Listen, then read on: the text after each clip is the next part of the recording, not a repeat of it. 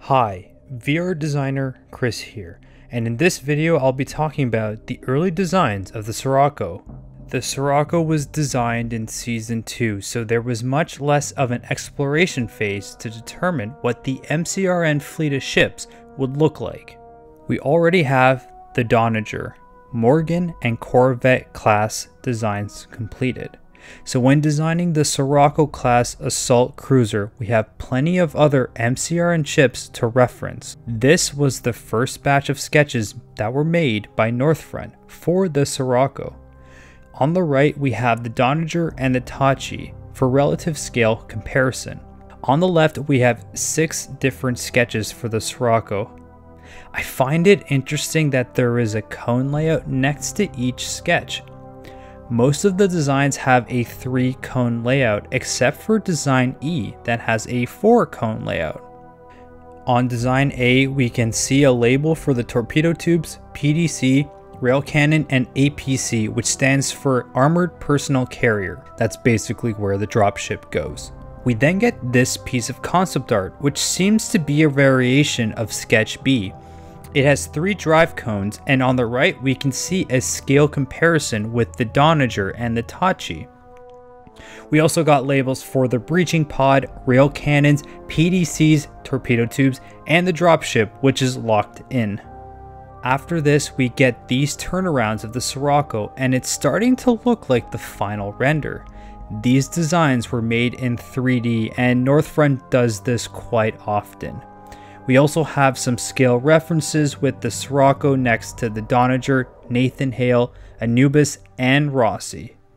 We then get this colorized piece of concept art, and here is one with alternate views on the right, which are noted to be raw renders. This design still features 3 drive cones.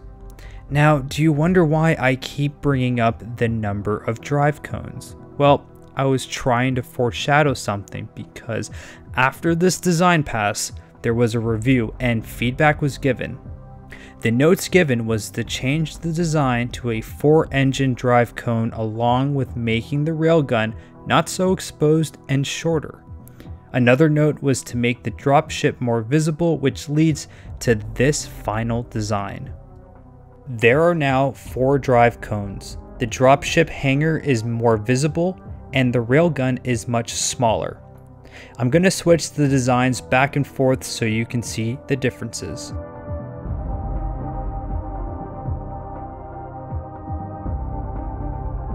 Here are the final turnaround renders.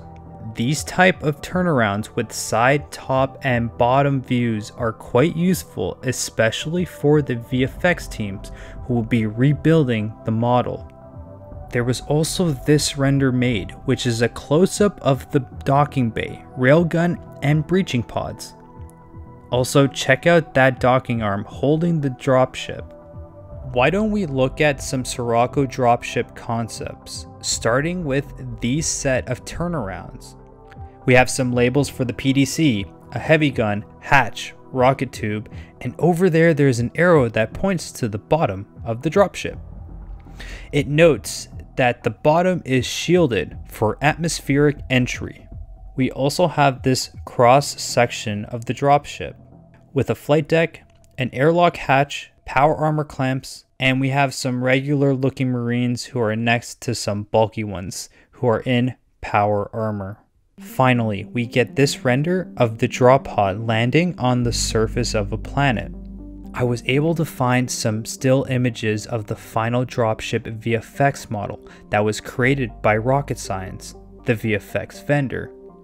Here is an image of the dropship in the hangar bay. Here is the bottom of the Scirocco with 4 drive cones, not 3, but 4. Here are some more images of the Scirocco VFX model. These are some awesome turnarounds. I even found some fully textured assets from the Scirocco. How cool is that? I can imagine that these assets could be used to kit bash to make new MCRN ships. I also want to address people's comments on my videos about what ship they would like to see next. And I want to tell you guys I plan on doing all the ships, it just takes time, so subscribe and hit the bell. If you want to support me, the channel and the videos I create, please consider checking out my game on Steam called The Indigo Parallel. I'm currently at 910 wishlists, and my goal is to get 1K wishlists before the release on November 24th. So please help me reach my goal and add The Indigo Parallel to your wishlist, and thanks for watching.